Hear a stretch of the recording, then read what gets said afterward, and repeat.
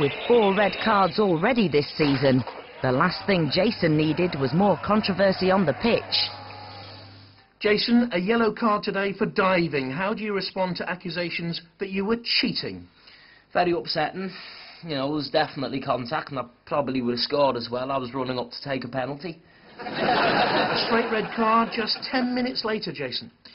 Yeah, it was a terrible decision. The ref's got to use some common sense. I mean, yes, I spat on the defender's face, but it wasn't a greenie. Did you mean to spit in his face? It's difficult for me to comment. I didn't see the incident. Jason, you are picking up a bit of a reputation for having a poor disciplinary record. You've already picked up a 6-match ban this season.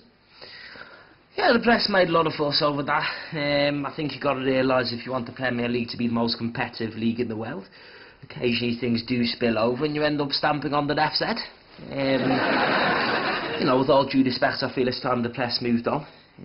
I've said I'm sorry, sent flowers, visited the grave. But as the replays show, it was our throw-in.